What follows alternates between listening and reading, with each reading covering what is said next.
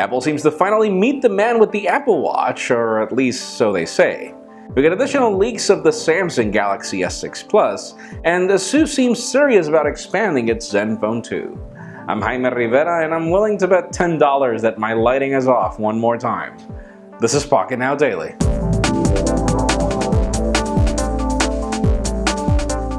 We've got the usual confusing news from a company like HTC. That same company that decided not to launch so many phones last year or a couple of years ago is doing the complete opposite now. We've got the htc-one-me being announced today. It looks a lot like the One M9 Plus, only it's polycarbonate. It brings a 5.2-inch Quad HD display in addition to 3 gigs of RAM and MediaTek's new Helio X10 processor.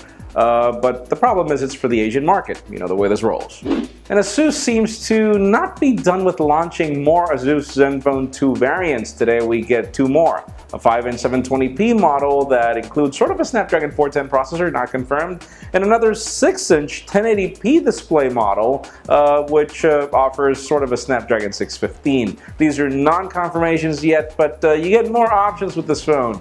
And the first ones were already extremely affordable, which is great.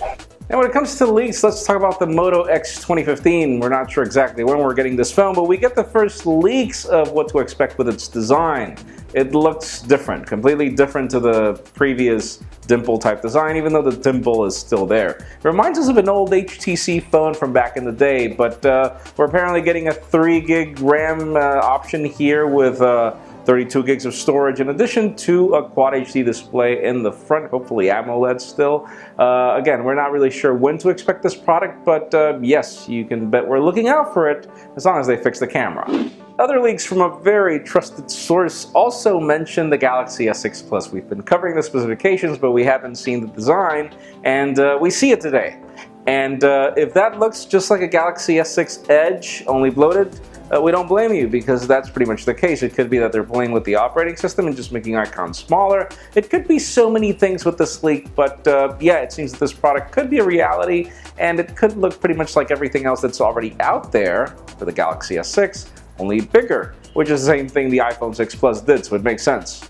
And finally, for the very interesting news of the day, it seems that Apple is finally able to meet the man with the Apple Watch. First of all, by releasing a statement confirming that those orders that were made in May will be completed in 2 weeks. And you can also get select Apple Watches in retail stores within the next 2 weeks, in addition to other partners across Europe, because Apple also confirms that it is expanding its reach of the Apple Watch outside the United States as of June 26. And all these announcements are extremely interesting because we're just the corner away from WWDC. We don't understand why they didn't just announce it at the event. This is the first time Apple does things this way, but hey, it leads me to the question of the day. After all the hype, do you still feel needed or compelled to go have a look at an Apple Watch and buy one?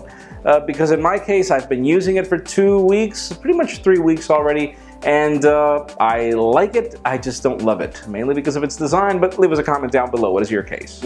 Friends, you know the drill. If you want to get the news earlier before this video was filmed, make sure you follow us on Pocketnow.com and subscribe to our YouTube channel as well. You can follow me on Twitter, Jaime_Rivera. Please give this video a thumbs up if you like what you saw. I am Jaime Rivera. Thank you very much for watching. We'll see you on the next video.